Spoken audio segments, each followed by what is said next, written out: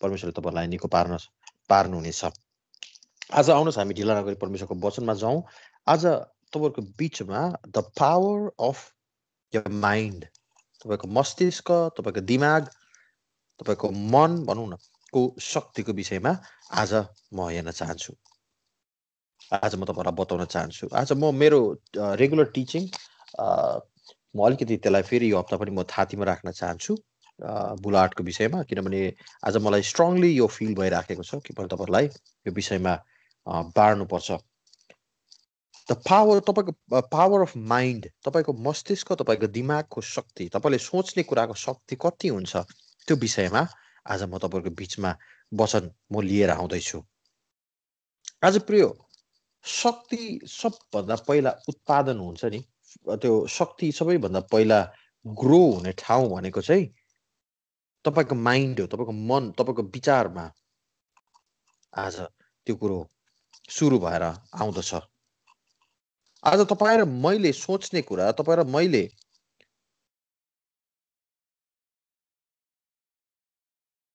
मनमा राखेका कुरा, मनमा पालिराखेका कुराहरूले तपाईँ र मेरो जीवनशैली र तपाईँ र मैले गर्नुपर्ने कुराहरूमा धेरै फरक लिएर आउँछ।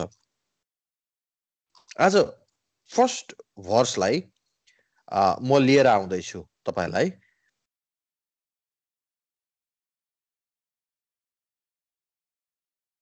म तपाईँहरूलाई ड्युटोनोमी 30:19, व्यवस्था 30:29बाट म आज वचन लिएर आउँदैछु।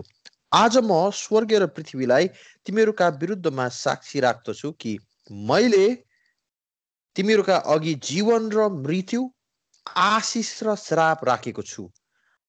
अब जीवन नै रोज, ताकि तिमीहरू र तिमीहरूका बालबच्चाहरू जिउन सक।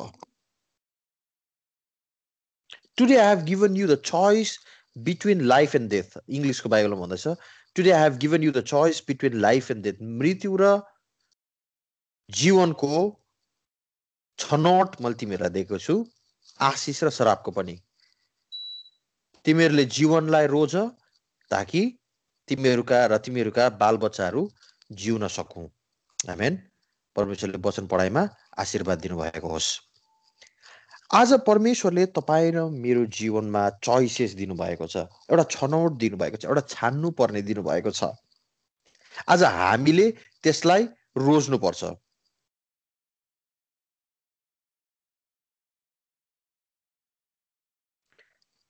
धेरै मानिसहरूले जीवन, विशेष गरी प्रेम, आनन्द, शान्ति चाहिँ एउटा छनौट हो भनेर उनीहरूले सोचेका हुँदैनन्। जहिले पनि हामीले सोचेका हुन्छौँ कि परिस्थितिहरूले चाहिँ एउटा ठुलो भूमिका निभाएको हुन्छ हाम्रो जीवनमा। आनन्द आउनु, शान्ति आउनु, प्रेमिलो हुनु चाहिँ हाम्रो परिस्थितिहरूले, हामीले सोचेका हुन्छ परिस्थितिहरूले चाहिँ हाम्रो जीवनलाई, परिस्थितिहरूले चाहिँ हाम्रो जीवनमा यी कुराहरू लिएर आउँछ भनेर हामीले सोचेका हुन्छौँ। हामीले साधारण रूपमा सोचेको हुन्छौँ कि प्रेम, आनन्द छान्नु चाहिँ सजिलो छ। तर जब but what if it's true, के साँच्चै नै त्यो सत्य हो भने? एउटा डक्टर क्यारोलाइन लिफले भन्नुभएको छ क्या, क्यारोलाइन लिफले, पहिला म अङ्ग्रेजीमा पढ्छु त्यहाँदेखि म तपाईँलाई नेपालीमा भन्नेछु। As we think we change the physical nature of our brain, as we consciously direct our thinking, we can wire out toxic patterns of thinking and replace them with healthy thoughts. अब म नेपालीमा भन्छु, जसरी म सोच्दछु, जसरी हामी सोच्दै गर्दा हामीले चाहिँ हाम्रो मस्तिष्कको, ब्रेनको, दिमागको एउटा नेचरलाई हामीले परिवर्तन, एउटा त्यसको सोच्ने शक्तिलाई हामीले परिवर्तन गरिराखेका हुन्छौँ। अब जब हामीले हाम्रो विचारलाई, सोच्ने कुराहरूलाई, विचारहरूलाई सकारात्मक कुरामा ढाल्दछौँ, त्यति बेला चाहिँ नकारात्मक कुराहरूलाई चाहिँ हामीले हटाएर हामीले स्वस्थ विचारलाई हाम्रो हाम्रो मनमा, मस्तिष्कमा, हामीले दिमागमा त्यसलाई उत्पादन अथवा रोपिराखेका हुन्छौँ। अब यसलाई म अलिकति खण्डित गरेर म तपाईँलाई बताउन चाहन्छु। आज तपाईँले के सोच्नु हुँदैछ, तपाईँ त्यो सोच्नको लागि स्वतन्त्र हुनुहुन्छ कि हुनुहुन्न? मेरो प्रश्न, मलाई उत्तर दिनुहोस् है। आज मैले बाइबल तपाईँलाई टिचिङ गरिरहेको छु है, त्यसले गर्दा म बाइबलको प्रश्न पनि गर्छु, केही पदहरू पनि म तपाईँहरूलाई अझै बढीमा गर्छु। आज मेरो प्रश्न, तपाईँ सोच्नको लागि स्वतन्त्र हुनुहुन्छ कि हुनुहुन्न? मेरो प्रश्न, मलाई उत्तर दिनुहोस् है। आज सोच्नको लागि, कुनै कुरो सोच्नको लागि तपाईँ स्वतन्त्र हुनुहुन्छ कि हुनुहुन्न? स्वतन्त्र छ। यस, धन्यवाद। तपाईँ मसँग रिलेट गर्नुहोस् ल, तपाईँले मेसेज गरेर हुन्छ कि तपाईँ रिलेट गर्नुहोस् ल, किनभने आज म टिचिङ दिँदैछु, तपाईँले बुझ्नु जरुरी छ। हामी सोच्न स्वतन्त्र छौँ। अब हामी केही कुरा सोच्नको लागि स्वतन्त्र छौँ भने के त्यो सोचेको कुराले तपाईँ र मेरो दैनिकीलाई, तपाईँ र मेरो मुडलाई, तपाईँ र मेरो पारिवारिक सम्बन्धहरूलाई त्यो सोचेको कुराले फरक पारेको छ कि छैन? मेरो यो प्रश्नलाई पनि उत्तर दिनुहोस्। तपाईँले सोचेको कुराले के तपाईँको सम्बन्धलाई अथवा तपाईँको दैनिकीलाई, तपाईँको पारिवारिक सम्बन्धहरूलाई, तपाईँको दिनलाई त्यसले फरक पारेको छ कि छैन?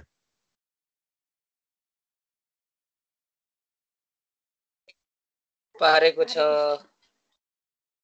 पारेको छ नि, यसले पार्छ नि। भनेपछि कसैले सोचेको कारणले गर्दा, कसैले तपाईँलाई सोचेको कारणले गर्दा तपाईँको दैनिकी खराब भइराखेको रहेछ, तपाईँको दिन खराब भइरहेको रहेछ, मुड अफ भइरहेको रहेछ, अथवा तपाईँको दैनिकी, तपाईँले दैनिक गर्नुपर्ने यात्रा खराब भइरहेको रहेछ, तपाईँको विचारबाट उत्पादन भइरहेको रहेछ। त्यो कुरा कहाँबाट उत्पादन भइरहेको रहेछ? हाम्रो विचारबाट।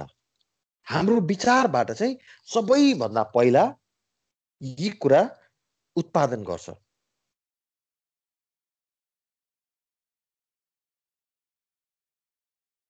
आज सबभन्दा पहिला मैले पोजिटिभ थिङ्किङको विषयमा कुरा गरिरहेको छुइनँ, मैले सकारात्मक सोचको बारेमा कुरा गरिरहेको छुइनँ है प्रियो, बुझ्नु हुँदैछ नि? मैले सकारात्मक सोचको लागि विषयमा मैले तपाईँलाई बताइराखेको छु। उदाहरणको लागि तपाईँ खुट्टा ठोकियो, हेर्नुहोस् है, तपाईँको खुट्टा ठोकियो, तर तपाईँले सकारात्मक सोच्नु सक्नुहुन्छ नि, मेरो खुट्टा ठोकिएन भन्नु सक्नुहुन्छ नि, तर ठोकिएको छ नि त, छैन? अब खुट्टा त ठोकियो नि त। अब त्यसमा सकारात्मक विचारले काम गर्छ? गर्दैन नि त, होइन? तर मैले स्वस्थ विचारको विषयमा मैले कुरा गरिरहेको छु, अ हेल्दी थट। आज सबैभन्दा पहिला हेर्नुहोस् प्रिय, आज सबैभन्दा पहिला असम्भव क्रिएट गर्ने, असम्भव क्रिएट गर्ने, आज सबैभन्दा पहिला हुँदैन हो भन्ने उत्पादन गर्ने नि तपाईँको जीवनमा अरू कुनै व्यक्ति होइन, तपाईँ आफै हुनुहुन्छ।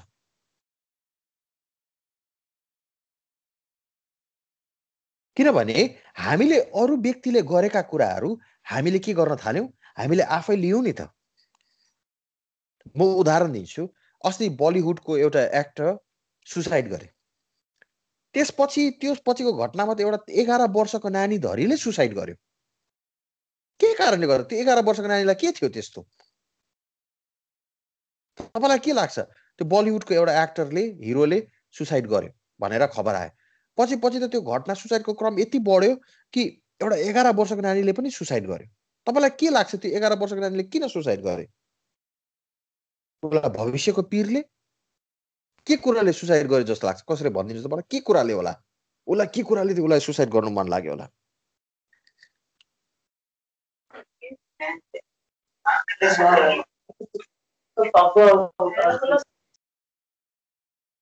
नेगेटिभ थट होला। यस, नेगेटिभ थट, अथवा उसले कसैको थटलाई एडप्ट गर्यो नि त। उसले कसैको विचारलाई उसले आफ्नो विचार बनायो नि त।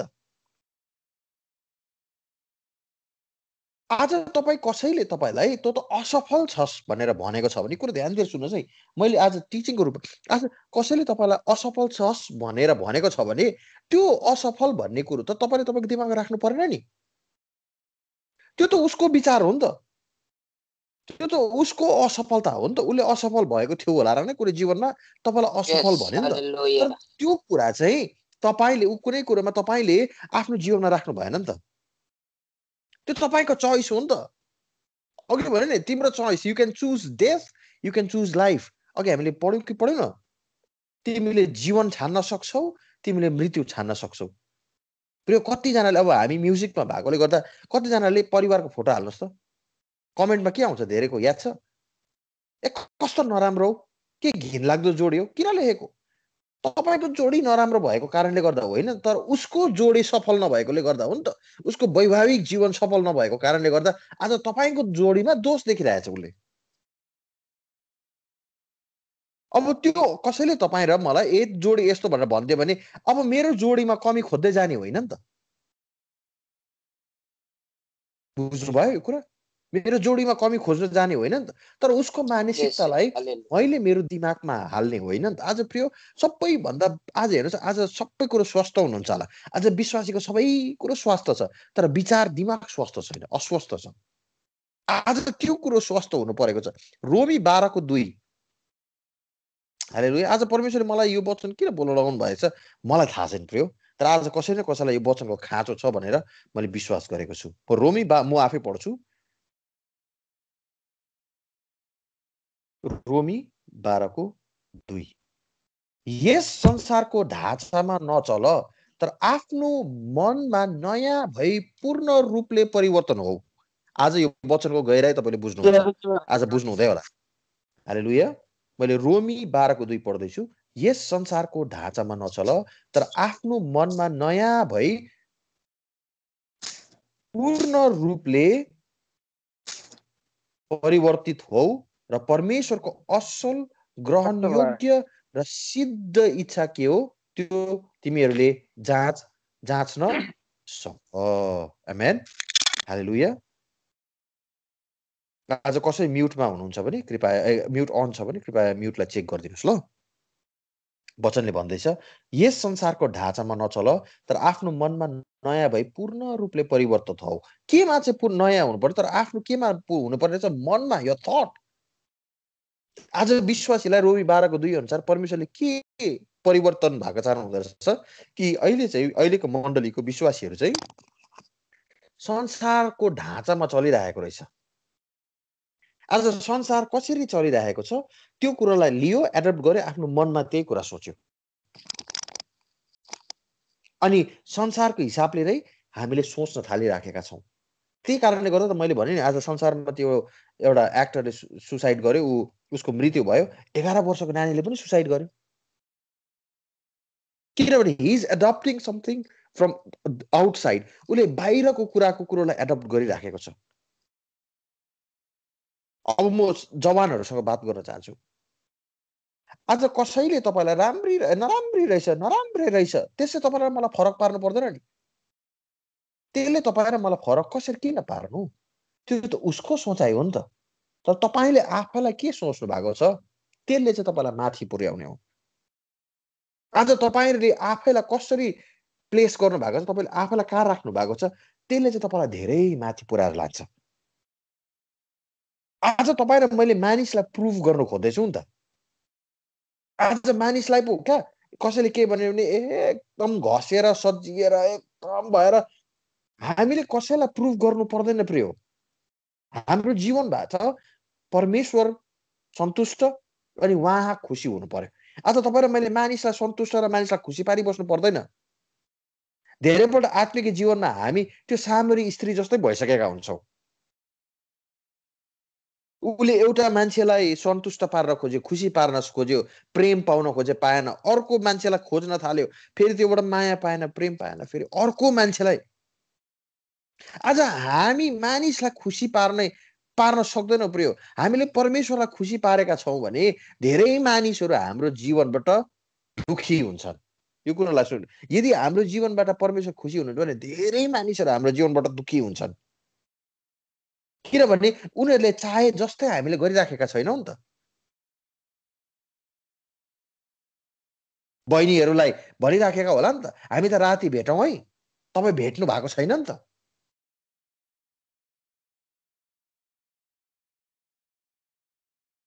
यहाँ जाउँ है, सङ्गतिमा नबसौँ है, तपाईँले मानिराख्नु भएको छैन। मानिसहरू दुखी हुन्छन्। आज तपाईँ र मेरो विचार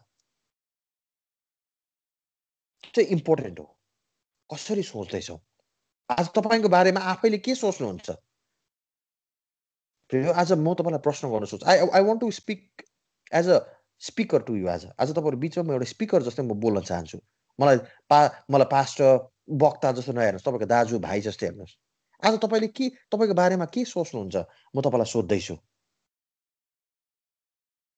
म त केही सक्दिनँ, म पढेको पनि छुइनँ, म त केही गर्नु पनि सक्दिनँ, गीत पनि गाउनु सक्दिनँ, बोल्नु पनि सक्दिनँ, त्यो दिमाग छ भने नि आज तपाईँको दिमागले जे जस्तो हुनुहुन्छ नि त्यसले चाहिँ एउटा मानसिकतालाई सृष्टि गरेको छ, त्यो तपाईँको दिमागमा रोपिरहेको छ। अब इङ्ग्लिसमा म भन्दैछु, when you think you build thoughts and this become physical substance in your brain। जब तपाईँले सोच्नुहुन्छ नि तपाईँले विचारहरूलाई सृष्टि गरिराख्नु भएको हुन्छ, अनि यो कुरा चाहिँ एउटा ठोस कुरा भएर तपाईँको ब्रेनमा तपाईँको दिमागमा बस्छ।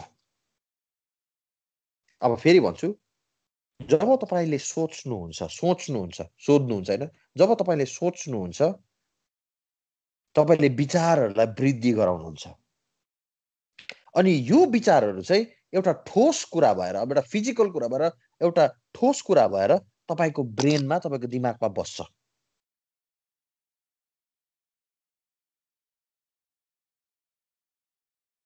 आज मानिसलाई यो नहोस् भनेको कारणले गर्दा परमेश्वरले आज तपाईँ हुनुहुन्छ होला कजना, म त बिचारा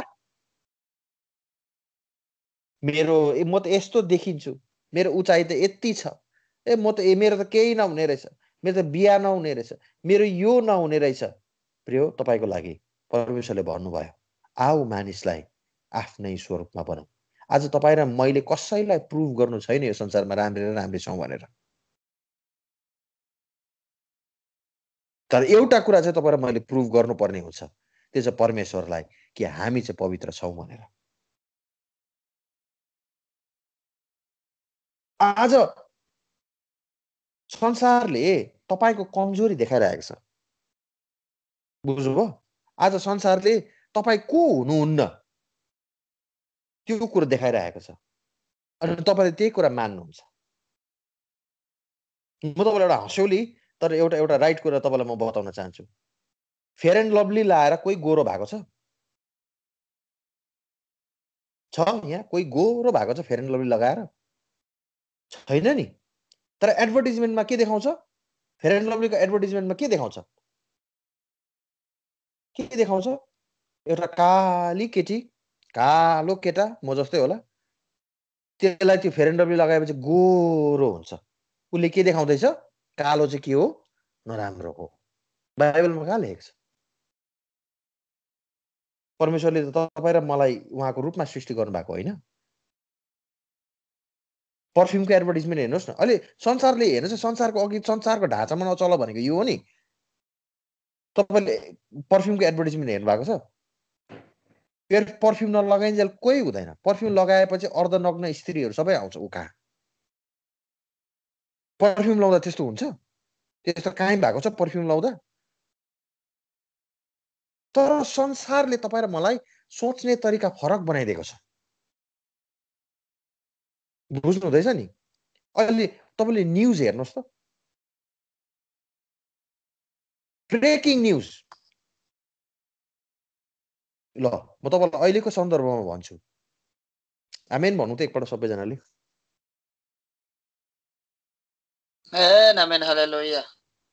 वचन बुझ्नु हुँदैछ? तपाईँलाई म अहिलेको सन्दर्भमा भन्छु, अहिलेको न्युजहरूले यो कोरोना भाइरस कोभिड-19बाट कतिजना निको भयो भन्छ ब्रेकिङ न्युजमा? भनेको छैन नि। कतिजना मरे, कतिजना बढे, त्यो मात्रै भन्छ।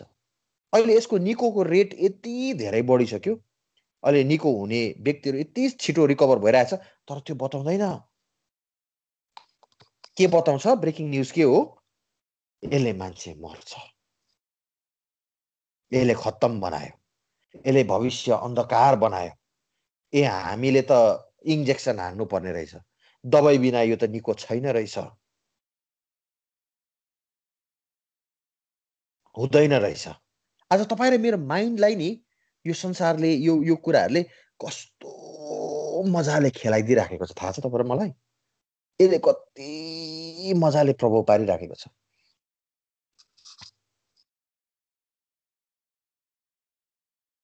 आज तपाईँले तपाईँको विषयमा मेरो फेरि प्रश्न गर्न चाहन्छु, भाइ बहिनीहरू, तपाईँको विषयमा के सोच्नु हुँदैछ?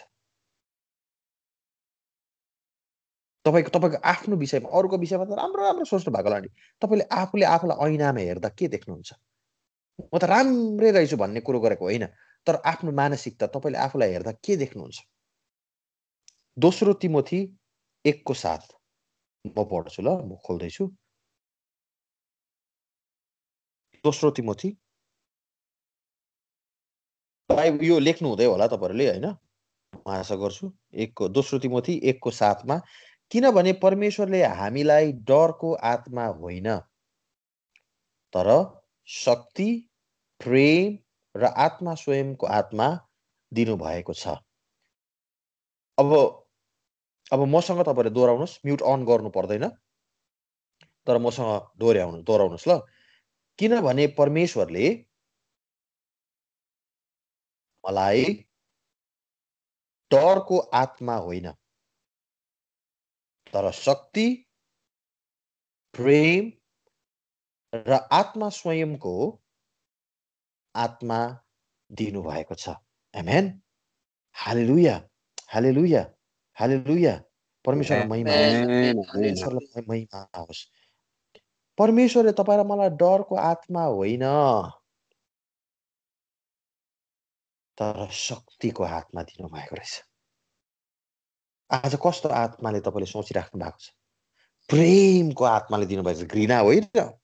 तर यो होला, शक्ति पनि छ, डर पनि छैन, तर हामीमा गुम्ने भनेको सेल्फ डिसिप्लिन हो।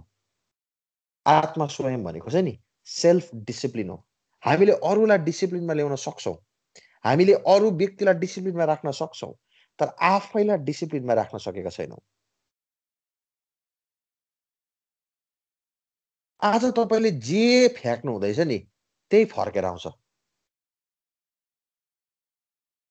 उदाहरण पनि देख्नुभएको होला, म पहाडको मान्छे हो, अनि यस्तो ठाउँहरू पनि छ जहाँ तपाईँले जोडले कराउनु भयो भने त्यो शब्द फर्केर आउँछ।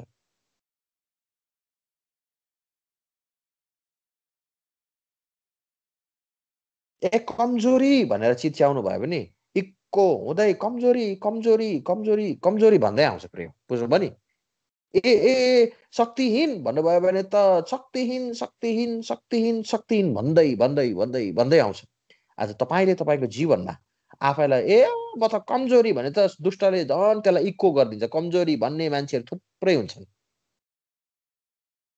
आज तपाईँ र मेरो जीवनमा सेल्फ डिसिप्लिनको, आत्मा स्वयंको खाँचो छ। आज तपाईँले आफ्नो जीवनलाई कति सेल्फ डिसिप्लिनमा राख्नु भएको छ कि संसारले सजिलो बनाएको छ?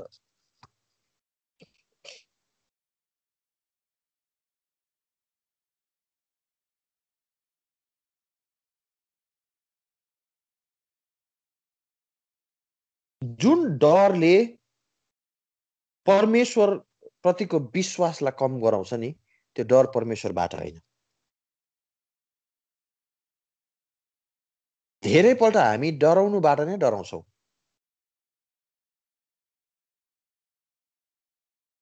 When you say yes to fear, जब हामी डरलाई हामीले yes भन्छौँ नि, you say no to a meaningful life. तपाईँले असल जीवनलाई तपाईँले नो भनिराख्नु भएको छ। आज धेरैजना हामी डराउँछौँ। यसो गर्नुहोस् है, भइ डर लाग्छ, उसो गर्नुहोस् है डर लाग्छ, बोलिदिनुहोस् है डर लाग्छ, गाइदिनुहोस् है डर लाग्छ, वचन बोलिदिनुहोस् है डर लाग्छ, यो काममा यसो गरिदिनुहोस् है, अबै डर लाग्छ। डर दिमागमा अरूले डर हालिदिएको होइन, यु हेभ, तपाईँले सृष्टि गर्नुभएको, तपाईँको दिमागमा सोच्नु भएको छ, त्यो डरलाई हुर्किन दिनुभएको छ। त्यसले गर्दा तपाईँले अर्थपूर्ण जीवन बिताउनु भएको छैन, किनभने तपाईँकोमा डर छ नि त।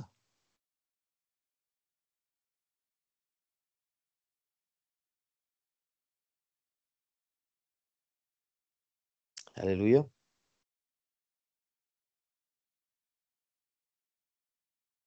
फिलिपी 4:8 कसैले पढिदिनुहोस् ल, म कसैले पढेको चाहन्छु। फिलिपी 4:8 अनि यो पढेर हामी सिधै आउनेछौँ। हुन्छ। फिलिपी 4:8 अन्त्यमा भाइ हो, जे कुरो सत्य छ, जे कुरो आदरणीय छ, जे कुरो न्यायसङ्गत छ, जे कुरो शुद्ध छ, जे कुरो प्रेम योग्य छ, जे कुरो कृपामय छ, यदि केही श्रेष्ठता प्रशंसाको योग्य केही छ भने यिनै कुरामा विचार गर। आमेन, हालेलुया। यिनै कुरामा विचार गर, यिनै कुरामा विचार गर। हालेलुया। जे कुरा सत्य छ त्यो कुराको विचार गर, जे कुरा आदरणीय छ त्यो कुरोको विचार गर्नुहोस्। हेर्नुहोस् है प्रिय, जे कुरो सत्य छ, ट्रुथ, सत्य भनेको कस्तो हो, जुन कुरोले तपाईँलाई स्वतन्त्र तुल्याउँछ। सत्य भनेको कस्तो कुरा हो नि प्रिय, तपाईँले व्हाइट लाइज भन्नुहुन्छ होला है, कसैलाई अलिकति जोगाइदिनु त हो भन्ने खालको एउटा हुन्छ नि। कसैले तपाईँलाई फोन गर्यो, तपाईँले भन्नुभयो, तपाईँले फोन गर्यो, ऊ यस्तो कहाँ छ भनेर तपाईँले भन्नुहुन्छ, इसाराले भन्नुहुन्छ, यहाँ छैन भन्दै भन्नुहुन्छ नि, त्यो पनि पापै हो, त्यो झुट हो। जे कुरा सत्य छ त्यो कुराको विचार गर्नु पर्यो। कि एउटा याद गर्नुहोस् प्रिय, झुट चाहिँ तपाईँ र मैले सम्झिनु पर्छ। यु हेभ टु रिमेम्बर लाई, तर सत्य तपाईँले सम्झिनु पर्दैन। तपाईँले एकपल्ट सत्य बोलिदिनु भयो भने त्यो सक्यो, तर झुट त बार बार सम्झिनु पर्यो नि त, फेरि भन्नु पर्यो नि त, तर सत्यलाई तपाईँले सम्झिनु पर्दैन। त्यही कारणले वचनले भन्छ सत्यले स्वतन्त्र तुल्याउँछ भनेको कारणै त्यही हो। आज तपाईँ र मेरो विचारमा के हुनुपर्ने रहेछ त, जे कुरा सत्य छ त्यो कुरोको चाहिँ तपाईँले मैले विचार गर्नुपर्ने रहेछ। आज तपाईँ र मेरो विचारमा के हुनुपर्ने रहेछ, तपाईँले आफैलाई गर्दा के कुरो सत्य छ त्यो कुरोको विचार गर्नुपर्ने रहेछ। जे कुरो आदरणीय छ, रिस्पेक्टफुल छ, त्यो कुरोको तपाईँ र मैले विचार गर्नुपर्ने रहेछ। जे कुरा न्यायसङ्गत छ त्यो कुरोको विचार गर्नुपर्ने रहेछ। जे कुरा शुद्ध छ आज त्यो कुरोको विचार गर्नुपर्ने रहेछ। जे कुरा प्रेम योग्य छ, which is worthy of love, त्यसको विचार गर्नुपर्ने रहेछ। जे कुरा कृपामय छ त्यो कुरा तपाईँ र मैले विचार गर्नुपर्ने रहेछ। जे कुरो श्रेष्ठ छ त्यो कुरो विचार गर्नुपर्ने रहेछ। प्रशंसाको योग्य केही छ भने, कुनै कुरो प्रशंसाको योग्य छ भने त्यो कुरोको पनि तपाईँ र मैले विचार गर्नुपर्ने रहेछ। आज healthy Christian life begins with a healthy mind. स्वस्थ इसाई जीवनको सुरुवात चाहिँ स्वस्थ विचारबाट आउँछ। फिलिपी 4:8 तपाईँ र मैले कण्ठ गरेर राखौँ। स्वस्थ इसाई जीवन चाहिँ स्वस्थ विचारबाट आउँछ। स्वस्थ भविष्य स्वस्थ विचारबाट आउँछ। स्वस्थ मण्डली स्वस्थ विचारबाट आउँछ। स्वस्थ परिवार स्वस्थ विचारबाट आउँछ। तर त्यो विचार अरू कसैको होइन, तपाईँ आफ्नै विचारबाट आउँछ। आज प्रिय, तपाईँको विचार कस्तो छ? तपाईँले आफ्नो बारेमै आफूले कस्तो विचार गर्नुभएको छ?